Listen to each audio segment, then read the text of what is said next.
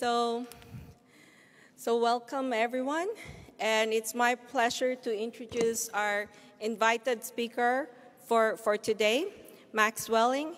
He is a research chair at University of Amsterdam and the VP of Technologies at Qualcomm and also at CFAR.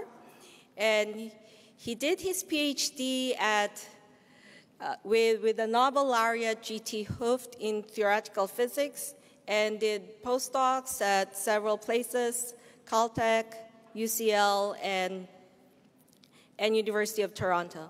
And he served our community with many different positions as board of the NIPS Foundation. He's general chair or program chair of NIPS, AI Stats, ECCV, and also an upcoming conference, MIDL, and served also in many editorial boards in machine learning journals. So he has made several contributions in machine learning, in Bayesian inference and deep learning, and has won several awards, including the ECCV Condrick Award and also the NSF Career Award.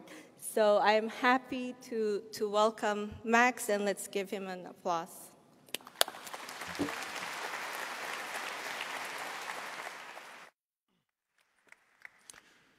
All right. Thank you, Jennifer, for those kind words. And welcome, everybody. Thanks for coming. And also thanks to the organizers for inviting me here today. So I'm going to talk to you a little bit about intelligence and energy consumption and ways to reduce it. So first, the introduction. So an alternative title for my talk could have been an equation. F equals E minus H.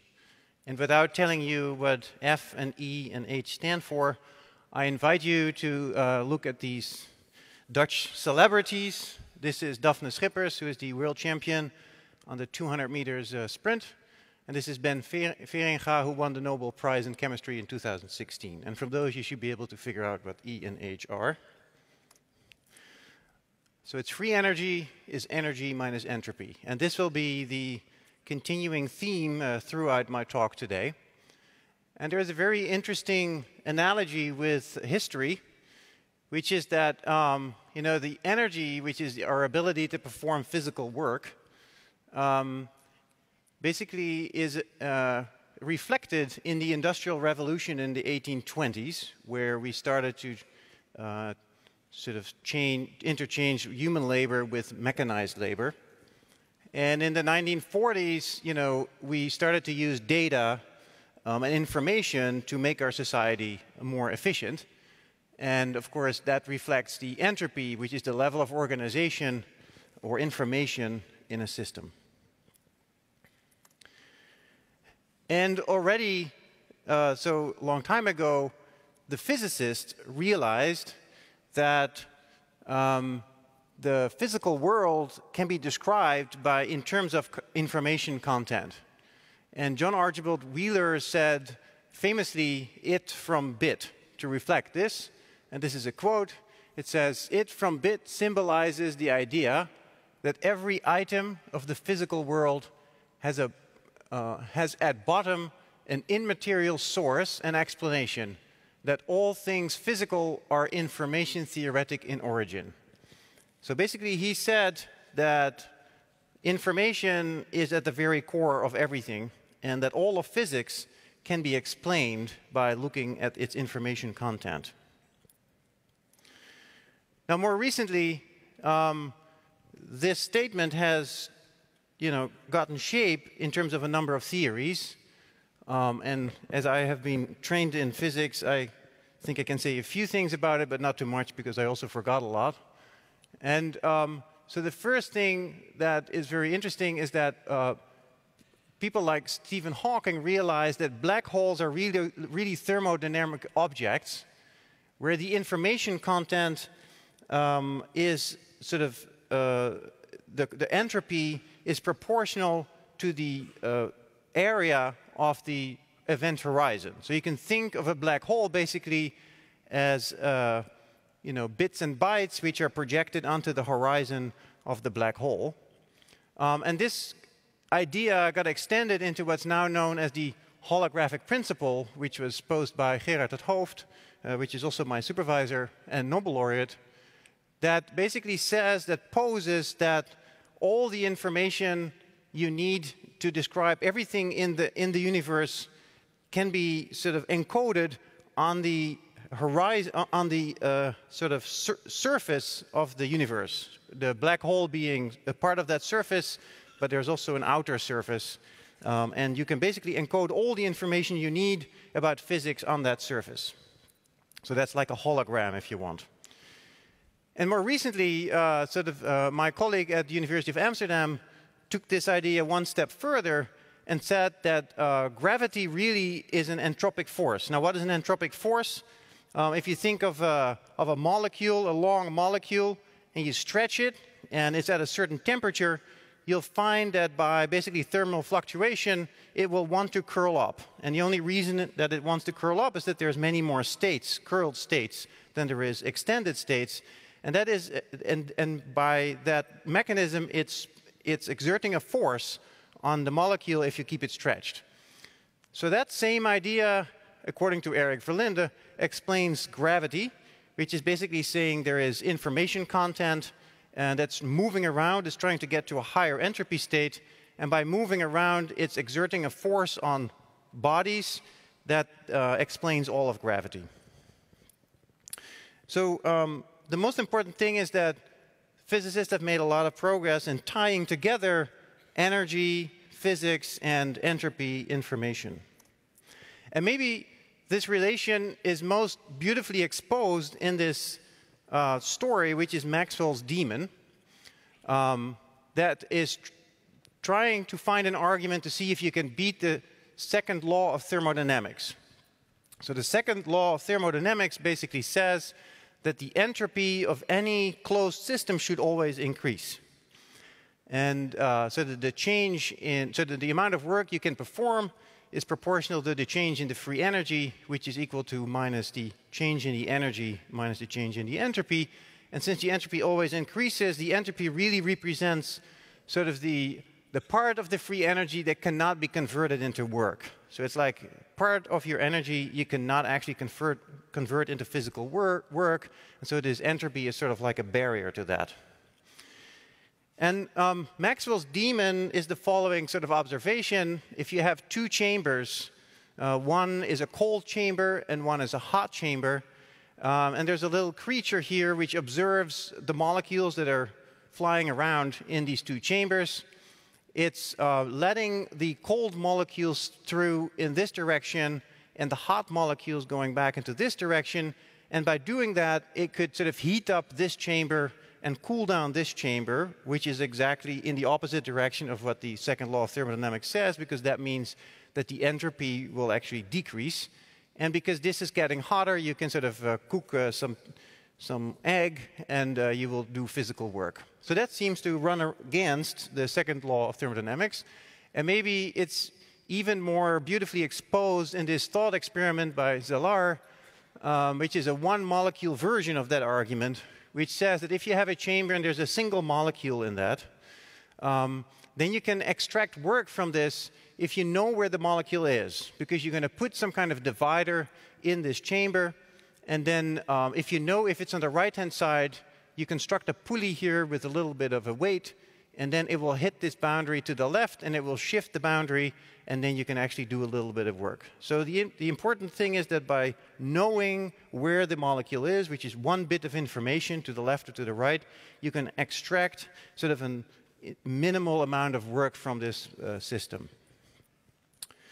So, okay, so this seems like we can break the second law of thermodynamics, but in fact, I think the resolution to this problem comes from Jaynes, which is somebody we all know from maximum entropy models, who basically said something really fundamental.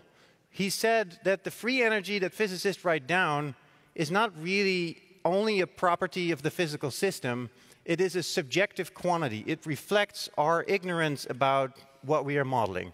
And in particular, the entropy that is in the free energy reflects the degree of ignorance that we have about the microscopic state or the microscopic degrees of freedom of that system, right? So that's a bit of a revolutionary statement at the time. It's basically saying, you know, physics is subjective, at least this free energy is subjective. And so following that, it actually seems like if we remove that uncertainty about the system, we could actually turn that information into real work. Now, it's not that easy. In fact, the full resolution is that to do these measurements, you know, you have to typically do work. And it's even more subtle than that. You can actually do these measurements without doing work in some limit, but you have to write down that information in memory. And by the time you're deleting that memory, you're going to actually pay for the energy. And, you know, you increase the entropy again. And so the cycle is then complete, because by the time you're going to reuse that memory, you're going to pay back the sort of the entropy that you gained by learning about the system. So that saves at least the second law of thermodynamics. But what we learned in the meantime is that we should really think about modeling as a subjective exercise. And the entropy as our ignorance about the system. It's our ignorance about the system, not a property of the physical system per se. And of course, we all know this story. Many of you hopefully bought into the idea maybe that, you know, the modeling is an intrinsically subjective exercise. And of course, this was already sort of used by Bayes, or the principle of Bayesian statistics. And just to repeat a little bit what you probably already know, in Bayesian statistics, the central object of interest is the probability of the data. So capital X is the full sort of data matrix. And you write that as an integral over a prior, which is your prior, your subjective prior, over what you think the parameters of the model could look like. And then there's a likelihood term, which is the data given that model parameter. And then you have to integrate over all possible parameter values that you think are reasonable. And then if you make predictions, you shouldn't make a prediction based on a single model. What you should do is first compute your posterior distribution, which is your uncertainty over the model parameters, given that you have made some observations. And you compute that posterior by this famous Bayes rule. And then you average over those. You weight all of the parameters by that posterior distribution in order to make your predictions, right? But the most important thing is that that is actually a subjective way to model the world. And then, going one step further, Risanen had sort of this paper, Modeling by Shortest Data Description.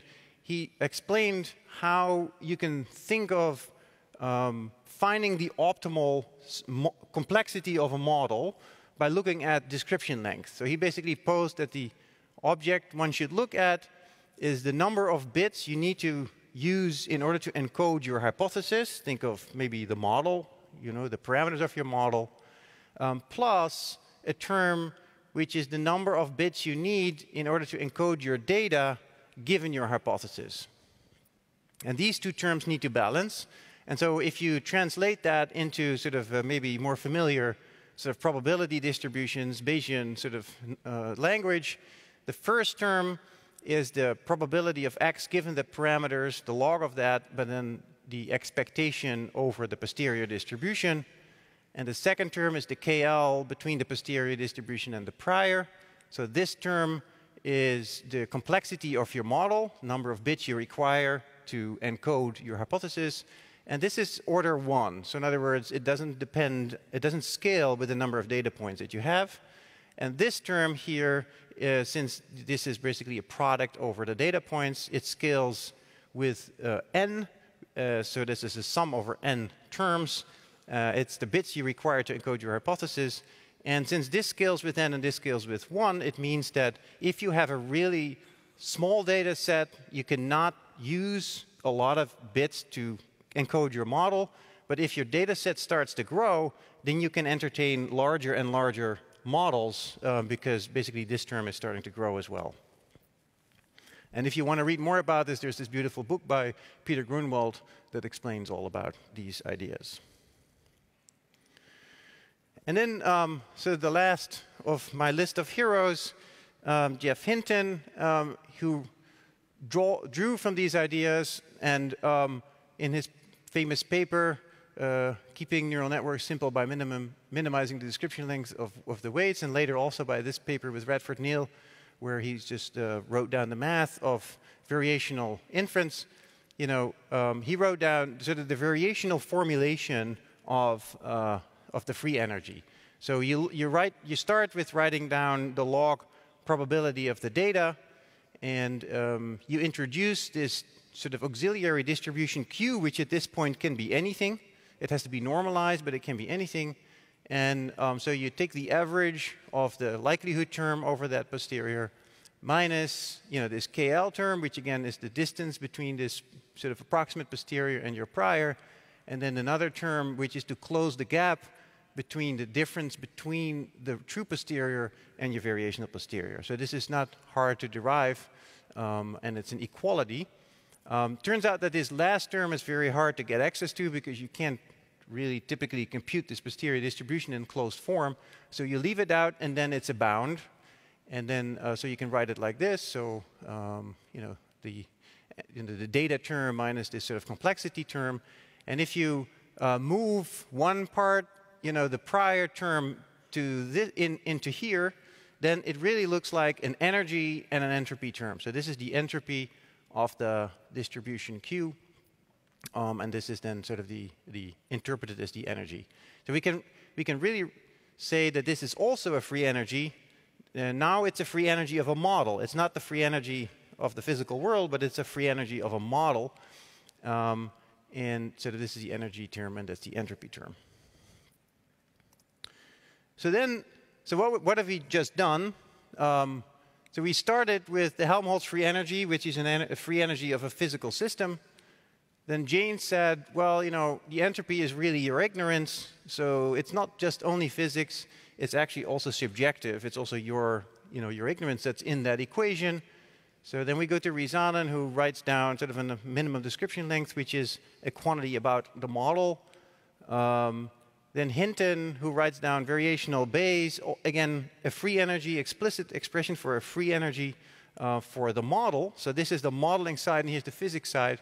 Right? And now I'm going to propose in this talk, you know, to close the circle and say, can we use the entropy that is in our sort of model free energy, can we use it to run sort of our machine learning models more efficiently? This means using less actual physical power on a real device. So here we're closing that gap back to physics. You know, you could argue that the brain has been sort of exploiting this idea. It's a very noisy sort of machine that that has, you know, leveraged perhaps the fact that you can use this noise and this uncertainty to do very energy efficient computation. So this is a bit speculative, but I hope you'll bear with me. So there is what we will talk about today. So in the next part of the talk, I'll say a few words about large-scale, approximate Bayesian learning, and a bit about Markov chain Monte Carlo and variational Bayes. Okay, so this is my sort of pendulum. I've been swinging between, so this is not about US politics, I know where I stand in US politics, but I've been swinging between Markov chain Monte Carlo as the best way to do sort of approximate Bayesian inference and variational Bayes. And I'll tell you a little bit about both of these. So the variational Bayesian sort of approximation works as follows. You're after this posterior distribution, P of theta given x, and there is a sort of, you're restricting yourself to a particular family Q, and you're trying to find the optimal distribution Q inside that family that is as close as possible to this true posterior distribution. And so by doing that, we are minimizing the KL divergence between our approximating distribution Q and the true posterior p. And in MCMC, it's a very different algorithm where we're trying to compute expectations over functions over this posterior distribution by computing an average over a bunch of points, samples from the distribution p theta given x, where we draw the samples from this posterior distribution. And so this looks like this. We have a distribution and we're drawing samples. Now, both of these methods have advantages and disadvantages. So this one is deterministic. So you can sort of use your favorite optimization algorithm to find this optimal Q. But it's also biased, because even if you have an infinite amount of data, you will not close this gap, because you've restricted yourself to a family that cannot actually model P. So even in the infinite data limit, you'll still make mistakes. Now, there's a lot of local minima in this optimization procedure. So that's problematic in some sense. But it's easy to at least assess whether you have converged to a local optimum. On the other hand, this one, it's stochastic, and the error typically is not coming from a bias, but it's coming from a sampling error, right? Because there's randomness involved, and if you would redo the procedure, you would actually get a different set of samples and therefore a different answer. So there's sampling error in here, and so that's the source of error here. It's unbiased. If you wait long enough, then at least you'll get an unbiased estimate of the object you're interested in. Now, it's very hard, so that this local minima issue translates into mixing between the different modes of the distribution. It's very hard to make sure that if you explored one mode and the other mode is somewhere else, you have to go through a valley that you reach that mode. And in this case, it's actually very hard to assess convergence. You have to run multiple Markov chains and see if they start to sort of come up with the same answers, but that's typically very hard. So Markov chain Monte Carlo works as follows. You start with an initial distribution of your choice, and you move that distribution using a transition kernel to the distribution that you're interested in. And you can design this transition kernel in such a way that you're guaranteed that at convergence you have converged to the correct distribution. Now, you're not actually moving the entire distribution. What you're doing is you represent the distribution with a single sample every time. So you draw from the first distribution, you draw a single sample, and then instead of moving the entire distribution, you make sure that the next sample you draw is from the distribution that you would have gotten if you would have applied this transition kernel, all the way up to the end, and at some point this thing converges, and then you're drawing multiple samples from the converged distribution, and you use that to compute your averages. So then there's one big problem with MCMC method in an era when the data sets are really large, which is that it fails what I call the big data test. So what is the big data test? So you imagine you have an infinitely large data set. Will your procedure give a reasonable answer? Right? Now, any reasonable procedure should give you an answer in finite amount of time.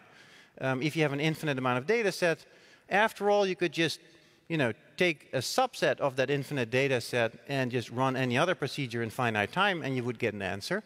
So any procedure that doesn't give you an answer with an infinite data set will fail this kind of big data test. And it turns out MCMC, as it is usually written down, fails that test, because at every time you draw a sample, you have to look at all the data. And if that's an infinite data set, it'll take you infinitely long. So in 2013, Tay and I started to think about maybe can we update MCMC in such a way that it will actually give you reasonable answers after a finite amount of time if you have a very large data set. And we were inspired by gradient ascent, which is basically you take your prior plus your likelihood term, which is proportional to your posterior, and you compute a gradient with respect to your parameters, right? So that decomposes into these two terms. Now, this is the offending term because it depends on all the data set, right? And you take a gradient step. So people have known how to deal with the big data problem for learning. For gradient descent learning, they just do stochastic mini-batching. So they, instead of for every update, you look at all the data, you look at a random subset of the data, and then you scale this thing up by a factor n over n, so that so you get sort of updates the infinite amount of time, And of course, there's a bunch of requirements on that epsilon, the step size. The step size has to decrease over time and satisfy these sort of constraints. So that's just stochastic gradient descent that we all know and love for deep learning, works very well. But then there's this other algorithm called Langevin dynamics, which is really just like gradient ascent. But then if you miraculously add like this noise term, it's a normal distribution with zero mean and epsilon. Now note epsilon is actually the step size, or 2 times the step size. So if you add this amount of noise to every step, then in the limit of very small epsilon, you will sample from the posterior distribution. So instead of actually converging to a point, you'll be sampling from the correct posterior distribution. It sounds like a miracle, but it works. And then since we cannot actually do very small epsilon, what we do is we add a Metropolis Hastings accept reject step to make sure that we actually sample from the correct distribution. Okay, so that's called Langevin dynamics. And then we thought, well, there is a very close parallel between these two, so let's see if we can also make a close parallel between these two. So now instead of looking at all the samples, we draw a small subset of the samples here. So we scale by the factor n over n, and we have also a step size which is decreasing over time with the same requirements. And since this is a very expensive step as well, it looks at all the data point, we just remove it and observe that if epsilon goes to 0, in fact, the procedure will sample from the correct distribution. And so this then is stochastic gradient Langevin dynamics. It's the first of a long list of algorithms which improved this particular algorithm, which runs MCMC when you have a very large data set and gives you approximations. And so what have we really done? So as I said, in variational Bayes and MCMC, one has sort of a bias. The error is represented by a bias, and the other one has an error that's represented by the variance. So we play the same game here. So on the one end, if you have a distribution with a large step size, then you're sampling from the wrong distribution, but you're making a lot of progress. And because you're making a lot of progress, you can draw a lot of samples. And so the situation is you're drawing from the wrong distribution, but you can draw many samples. So this means that you can reduce the variance in your estimate, but you increase the bias in your estimate. And in the other limit, when epsilon is very small, you will only draw very few samples, or independent samples if you want, but you're drawing it from a distribution that's closer to the true distribution. So all this is doing is basically sort of playing this game of bias, variance, error, just putting the error either in the bias or the variance, and it turns out it's actually beneficial to trade off a little bit of the variance with some of the bias. And so in variational Bayesian learning, so the situation is a little bit different. So again, we're in a family and we're trying to find the distribution which is closest to the true posterior distribution. So now let's look at that free energy equation that we have. So again, that's an integral over the approximate posterior times the log of the likelihood in the prior, and then this entropy term. And then in order to maximize this, the best way to do that is to actually do a reparameterization. So this is something that Dirk Kingma and I introduced in 2013. So instead of trying to do this complicated integral, which might still be complicated even though Q might be a simple distribution, what you do is you transform theta to another variable omega, random variable omega, and this function going from omega and phi, maps these to theta in such a way that this measure q theta d theta equals to p0 omega d omega. And then the important part is that this distribution should be a standard distribution, a distribution that does not depend on any parameters. It could be like a standard normal distribution, doesn't depend on any parameters. The parameters are now in this function. So if you then apply that transformation, then this q turns, d theta, q theta turns into d omega, p0 omega. And then every time you see a theta here, you have to replace it by, this function f omega phi everywhere. right? But now, and then you have to, and now you can turn the gradient, you can pull it through this expectation, and you can apply it here and here and there and there. Okay, so that's called the reparameterization trick. And in fact, this is a really important trick because it reduces the variance. If you would start sampling from this distribution directly and use an algorithm called reinforce, you'll have very high variance, and this trick will reduce the variance a lot. So that's the way that we can train these variational Bayesian methods efficiently. Okay, so this is the introductory part. Now I'll tell you a little bit about efficient deep learning. And so I just want to share with you this plot which I made, and you should take with a lot of grains of salt, because I just looked up some models in the literature, and I just, hypothesized that, the first models in 1943, which were the first sort of perceptrons, they could have ordered 10 parameters because there was not really a computer to learn them, so you may have to have set them by hand. So let's say that in 43, there were about 10 parameters in our models. And then in 88, which is the sort of previous neural network hype, there was a model called NetTalk, which had about 20,000 parameters, which seems a lot at that time. And then in 2009, when Hinton started his deep belief net papers, there were about 10 million parameters in these models, which at the time looked like incredible. And then I visited Google and Yahoo actually in 2013, and people were talking about models with 1 billion parameters. And nowadays, when you talk to people from Google, they apologize if they say that their model is only 1 billion parameters. And then, oh God, what is that? All right.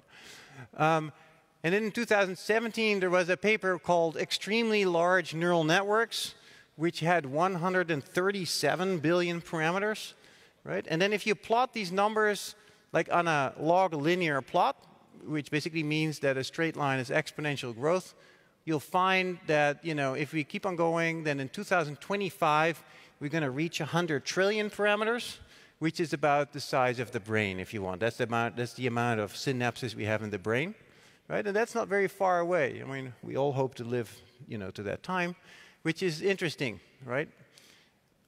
It also points to the fact that, these models, as they grow, they're using more and more energy to run. And the question is, is this a sustainable path forward? And I'll argue that there's multiple reasons why this is not really a sustainable path forward.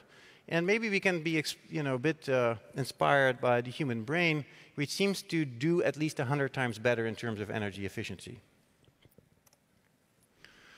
Okay, so why do I think that it is important to start dealing with this energy question now? I think there's two really important reasons. The first one is that the value created by AI must in fact exceed the cost to run the service, right? So if you rank posts on Facebook or other social media, right, and you're going to spend a little bit of money, maybe in the order of a 10,000th of a cent, a microdollar, let's say, on each one of those rankings, then the revenue you get by doing that in terms of advertisements should outstrip, that money that you invest in running that, that neural net, right? And as we start to run these models in sort of bigger and bigger environments, at some point, the economic benefit will outweigh, the energy cost will outweigh the economic benefit. Now, there's another reason why, energy efficiency is really important, and that's that I believe that a lot of the AI will move from the cloud to the edge, right? And so if you have like a smart hearing aid, you don't want that hearing aid to use a lot of energy. First of all, there might not be a big battery in that thing, but also you don't want it to warm up a lot, behind your ear. Same thing with a cell phone, where it shouldn't sort of get very hot in your pocket, right? So when we are applying these methods to edge computation, it's really important that we make sure that the energy envelope is under control. So the workloads are very compute intensive on phones. There's lots of complex concurrencies. You have to do many tasks at the same time. Often it has to be done in real time, and it's always on. At the same time, of course, you have really a small device. You don't have a lot of storage, and you don't have a lot of battery life. So that causes really a lot of sort of challenges, and sort of energy consumption is a big issue. So therefore, the central sort of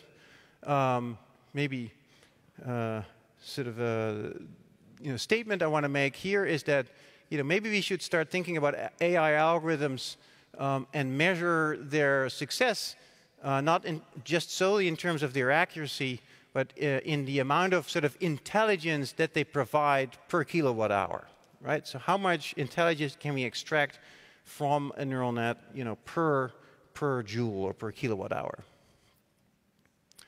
Okay, so now I'm going to try to go into a little bit more detail about some things. So here's a neural net, and I'm going to, sort of explain to you first the local reparameterization trick, which was introduced in this paper here, where what you do is you convert the stochasticity on your parameters to stochasticity on your sort of neurons here. So basically in equations, when you look at the energy term of the free energy, it's an expectation over theta py given sort of, and then theta times the nonlinearity times the previous activations. So we're going to convert that into a distribution over the activations z given the previous activations, and then py given z, because that's this term, right? And so in an animation, this looks like this. So you can see these things wiggle here. So this is the parameters which are being fluctuated under the prior or the posterior, and that is converted into sort of fluctuations on the activation. So that's sort of an animation of what the local reparameterization trick really does. And now I'm going to try to explain to you how that idea can be used to remove, or how Bayesian statistics can be used to reduce energy in neural networks. Okay, so we start with a model that hasn't seen any data whatsoever, and we're going to look at these two parameters, W1 and W2. So they're on these axes here, so W1 value, W2 value. Right? And now we're going to use this sort of wiggling so that we wiggle the whole thing. So the whole method is stochastic, right? We have a posterior distribution over our parameters, and the whole thing is stochastic. And as we wiggle this thing, these parameters W and W2, they take on different values. Right? So this only happens in a Bayesian perspective of deep learning. And then, okay, so this is under the prior, wiggling under the prior. Now we're going to use data, and what's happening is that we're going to change this prior distribution in a posterior distribution over possible values.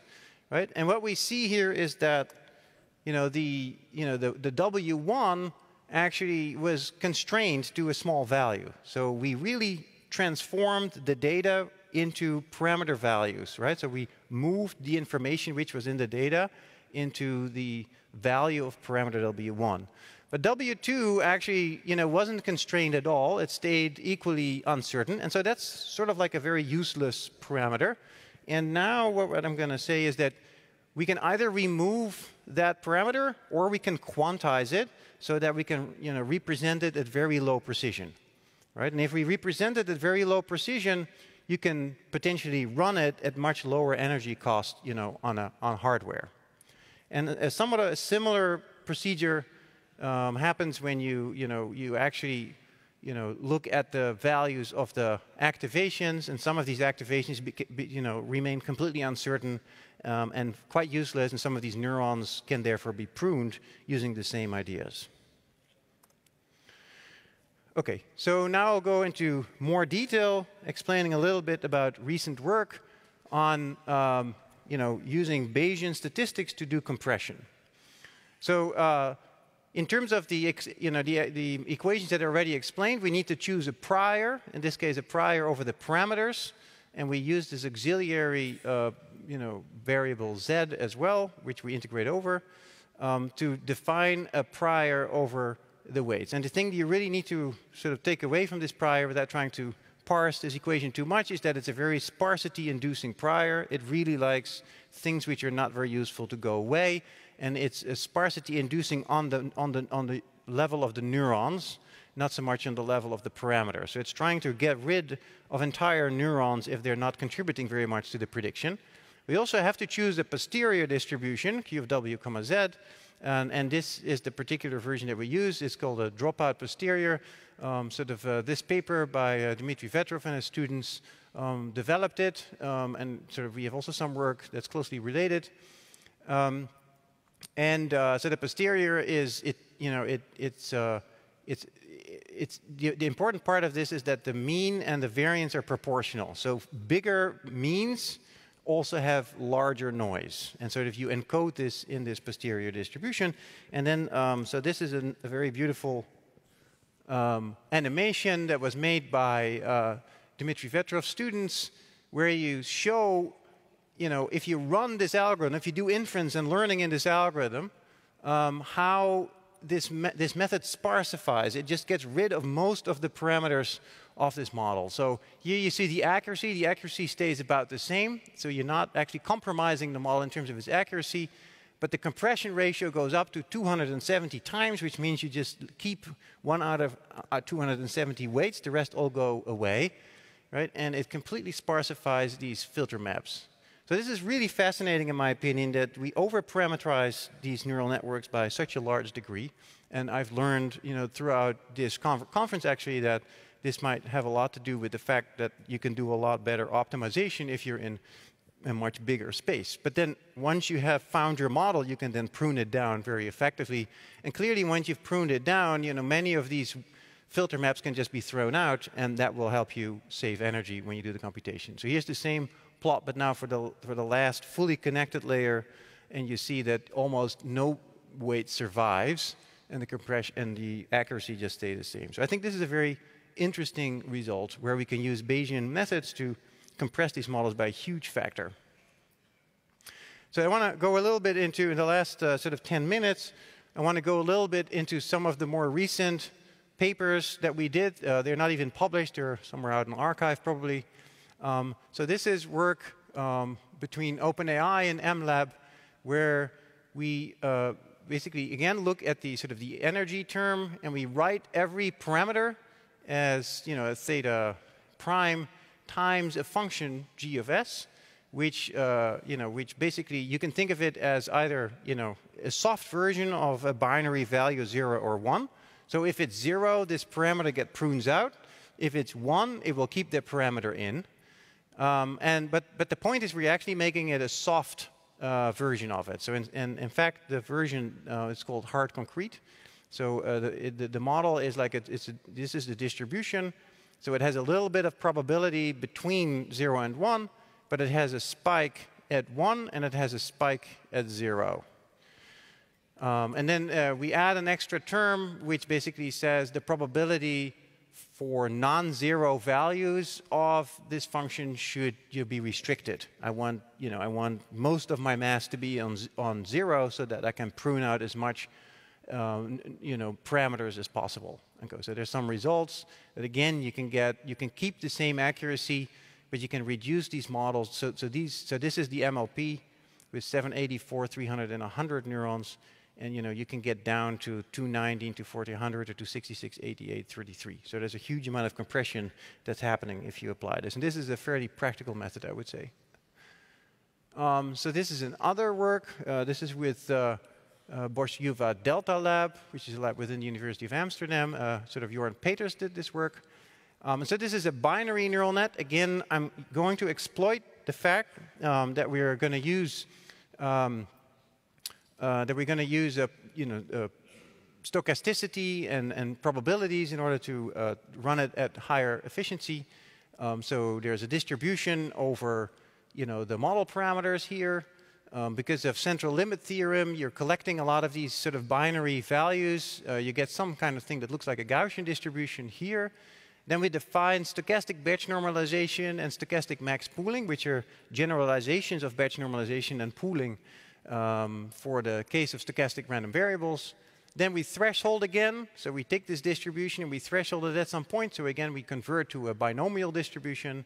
Then we sample from that. And then we have, again, the next layer of binary activations. And then it turns out you can do backpropagation throughout this whole chain. And you can train these networks quite efficiently and get fairly good results. So here's another piece of work between Qualcomm AI Research and CUVA, where again we think about training a neural net, knowing that in the end the parameters will have to be quantized on a grid, so that we are going to train it so that it knows that it's going to be quantized and it doesn't lose a lot of accuracy when that happens. So here is sort of the values for the parameters, and we choose some grid points. In fact, you can also learn the grid points. We have some distribution over where the parameters can land, and then we have a probability. So we basically throw all the probability mass here. We throw it sort of in this bucket, and this becomes this probability. And since this is all done with probabilities, you can actually train and backpropagate through all these probabilities. And you see after training that the model really likes to quantize itself. It likes to sort of put spikes on these sort of grid points. And in fact, the last layer, it tries to binarize itself. So again, you can sort of train yourself to be quantizable, and the results look pretty good. OK, so the last topic I want to talk about is spiking neural nets. So this is another way in which we are wasting a lot of energy. If you have like a surveillance camera, it's looking at a shop. It's really 99% of the time nothing happens. And so if you would analyze every frame using a deep neural net, you're wasting a huge amount of energy, right? And so it's basically like this, which is a sort of a spiking camera, which only processes things that change. So that sort of inspired us to come up with a spiking neural net. So the normal neural net has an input, then has a linearity, then has a nonlinearity, etc. So we replace that by an input. We do an encoding step. I'll explain a bit what that is later. Then we do a quantization step. Then we do a linearity, and then we do a decoding step.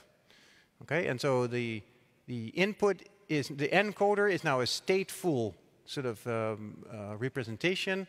It's a linear combination of the actual signal that's coming in and the difference with the last signal, right? And this is basically the fact that you look at the difference. If nothing changes, then this term goes to 0. So then the quantization is known as something like sigma delta modulation, and it's similar to something I did a long time ago called herding.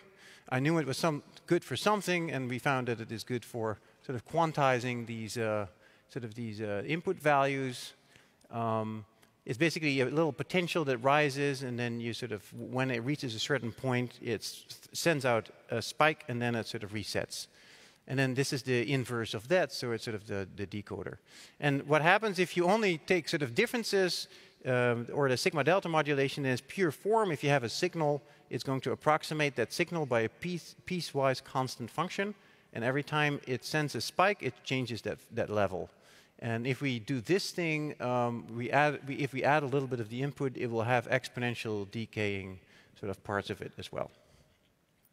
And so the most important thing is we have to mix this in so we can actually do stable backpropagation on this spiking neural net. And again, so this trains very well. OK, so let me quickly then sort of stop. We've discussed black holes and physics and how it relates. Really underlying all of that is information theory. We've seen that gravity might actually be entropy maximization. And from the Hitchhiker's Guide to the Galaxy, actually, we know that the Earth really is a big computer that is trying to compute the answer to the ultimate question of life, the universe, and everything. And it's built by these mice. And if you think that's funny, let me remind you that there is a bunch of people who actually do think that we live in a giant simulation. And so maybe it isn't all that strange of an idea. In fact, if you look at this, in some sense, you could argue the universe is a huge computer trying to compute something. So we looked at basically the free energy cycle, going from physical free energy to model free energy and back. I've talked about Bayesian deep learning and how it can help us compress and quantize our neural nets in order to save energy. Of course, we all know that Bayesian Methods also help you regularize and generalize better. There's interesting work also here at ICML on using Bayesian deep learning for confidence estimation. And finally, there's also interesting work that shows that Bayesian methods can help you train more privacy-preserving models, and also it seems to give you a little bit of robustness to adversarial examples, but it doesn't protect you completely. Okay, then let me end by this quote, which surprised me, that Steve Jobs actually knew about free energies. It says, this revolution, the information revolution, is a revolution of free energy as well, but of another kind, free intellectual energy. So I would say think deep and think free. And then I have two quick announcements. We have recently started Qualcomm AI Research, which is an environment where we can do fundamental research and write papers about all of these intriguing problems about compression and quantization. And of course, we are hiring like everybody else.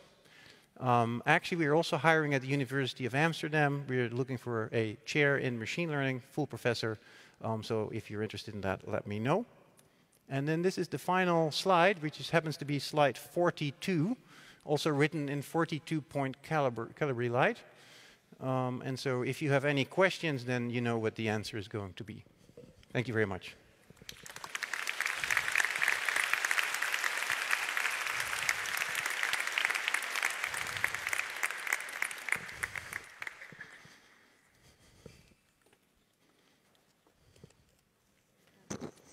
So thank you, Max. Are there questions? Yes. Can you go to the mic? So.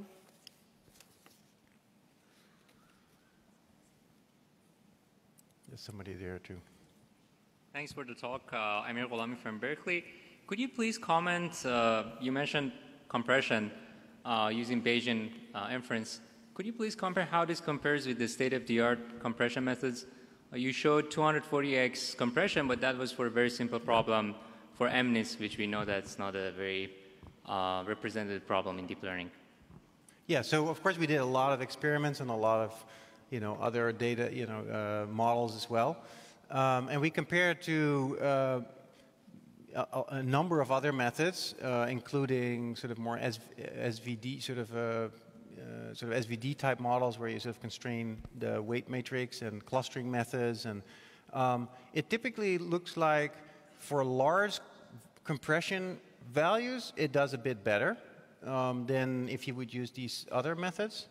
And for smaller compression levels, it would do about the same. But you should read our papers to see the full story about that, because we have lots of experiments where we do all these things. Misha Chertkov, Los Alamos. So Max, you started by saying that physics is information, and then you discussed how you reduce number of degrees of freedom in deep learning. But another approach would be to put physics into those models. We often model physical world or engineering world. So can you comment on that? Another way to reduce. So that's an interesting suggestion. So one way I could see that could happen is if you, and that's something that we are definitely doing, which is you can model the device on which you are doing your computation.